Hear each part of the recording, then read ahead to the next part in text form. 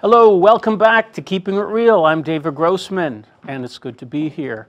I'm pleased to introduce you to Lucas Asu. And this gentleman, he's a picture of health. I mean, and he should be, and he really should be, because he is a coach.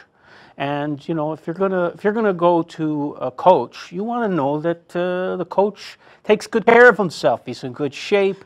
And look at this gentleman over here. You know. Anyway, you look, Luke. You look very good. You know.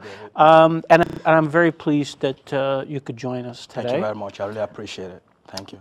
And coincidentally, after we spoke, I learned that you actually do a lot of coaching for real estate agents. So that was a bonus because, as you know, this is a real estate show. So, in fact, for Keller Williams and Century 21. Yes. So, but let's start at even a more basic level than that. And you know, just tell me, how did you get into coaching? Why? I got into coaching because I was looking for ways to be able to help myself. As a young man, when I moved here, I was only about 25 years old. I had no background, I had no support, I had no family around here. So I had to depend upon myself how not to be distracted by the so many opportunities that surrounded me. So that's how I got into this.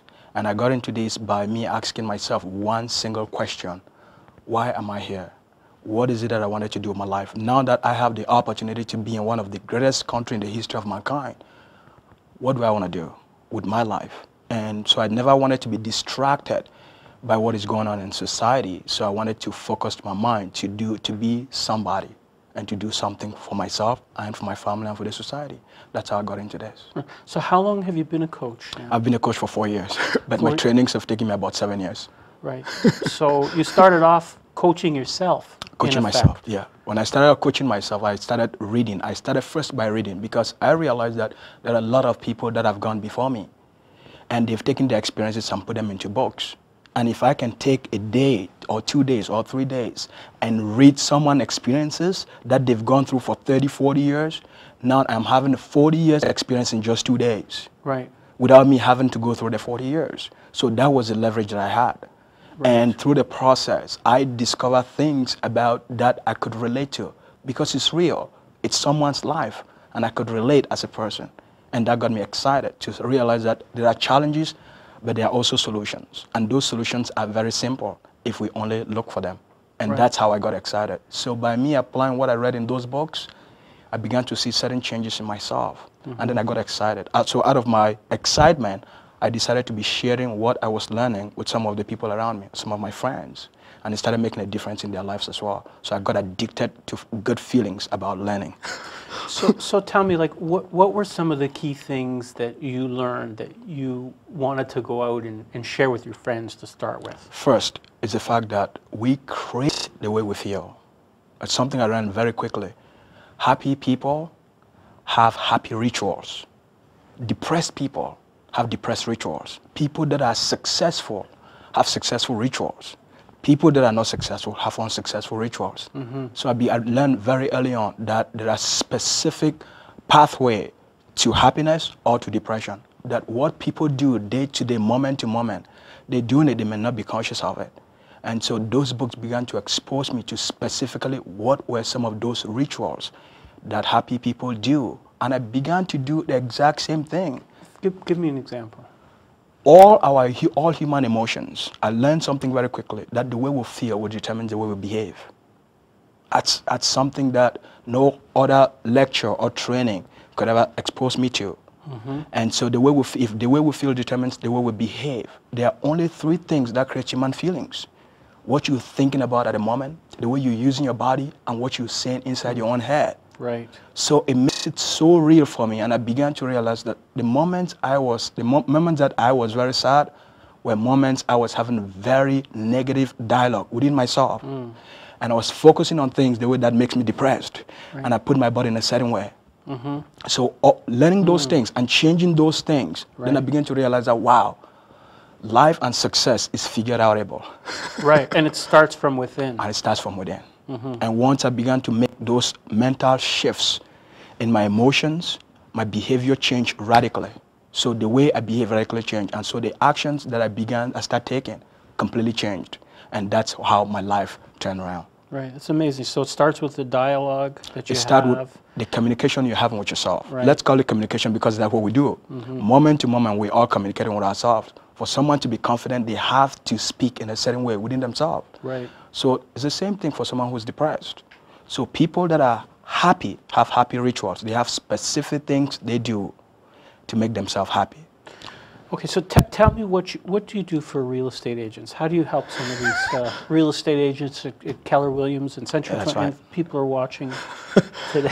What I do, I'm a peak performance coach. What I do, I get people to optimize the processes of how they do things. Okay. To get better results in a very short period of time. Because now, if we realize that we have unlimited resources within our mental capacity, the only question becomes, how do we have access to those resources? This is where coaching comes in. Right. So what I do in these companies when they hire me to be a consultant, resources to be a trainer, that are within. all Is that what you're talking about? Or resource, both? all the resources that we need are already within us. Okay. All right. For someone to be successful in real estate, they have to be confident. They have to know how to communicate. Right. Where does communication come from? Where does confidence come from? Where does communication come from? We create it. It's the way we use our voice, Right. the words we use, the way we use our body, Yes. right? The gestures we use. Right. All of those are all tools of influence. And so what I do, a professional, is to distill these tools in a way that they can understand it. Right. And then they can now begin to apply it. Yes. And now they can now step up their game. But there are other things we do as well. We realize that human beliefs shapes all human actions. So in order for someone to change the level of their performance, they have to change their limiting beliefs. So what I do as a coach is to get people to identify the underlying beliefs that are preventing them from being successful. Right. And then shift those beliefs for them. And when you shift the beliefs, you see the person's actions and their level of confidence and what they are aiming for completely changes. Yeah. Well, I'm sold, Lucas. Really, I mean, I just, you know, it's about energy too, right? And you, when you're talking to somebody and you feel like you know, a pureness in their energy. That's right. You know when somebody's onto something. That's so right. you know, I'm so glad we connected. You have an event coming up soon, or We have an event coming up. It's called Get the Ultimate Edge. It's a one-day NLP mastery program where I teach the specific things for someone to change their lives. And what is NLP mastery? NLP stands for Neuro-Linguistic Programming. Okay. But NLP, it's simply a system for producing excellent results in your life. It's you shift your thinking, you shift the way you feel, you shift how you speak, you shift the way you communicate with people, you shift how you relate with people. You become someone that people want to be around with. So Right. what NLP does, it's a system for producing excellent results. Also, NLP helps us to shift any behavior that we do not like. So if you're procrastinating, NLP can help you to wipe that out. If you're going through depression, NLP can help you to wipe that out. So part of all of this, I have used this. I got a young guy, 24 years old, to lose 93 pounds in 90 days without any diet. That's amazing. And a total of 157 pounds in exactly 7 months. And we conditioned himself that he becomes someone that never wanted to be like that anymore. And now he works out every single day. He's never gained a pound since then.